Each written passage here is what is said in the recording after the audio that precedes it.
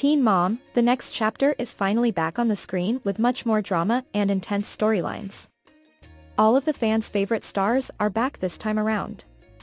The first 2 episodes of the season have received mixed reactions from people, but it has managed to grab everyone's attention.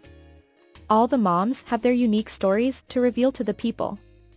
The preview of the latest episode gives a glimpse of Catelynn Lowell's health issue. The star talked about her medical emergency upon recently being rushed to the hospital.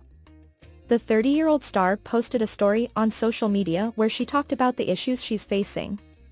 The Teen Mom star Catelynn Lowell posted a new episode preview where she was rushed to a hospital after having a medical emergency. The video opens with a scene where she was heading toward a van in a wheelchair, as per pop culture. The Teen Mom OG had undergone vaginal cyst surgery. She was on bed rest for 7 days straight with a urinary catheter. The star was worried about how she would care for everything. However, her husband, Tyler, convinced her to proceed with the surgery.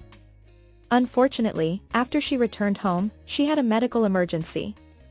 After the star returned, she discovered something was wrong with a catheter. She was taken back to the hospital. Catelynn was heard saying she had been peeing in her pants for 7 days. Well, her second catheter malfunctioned, making it difficult for her to control her urine. The latest episode will give us more details about her surgery. Lowell is not the only family member who went through medical surgery. A few months back, her husband Tyler went through a vasectomy. The couple was officially done with having kids and finally went through the procedure.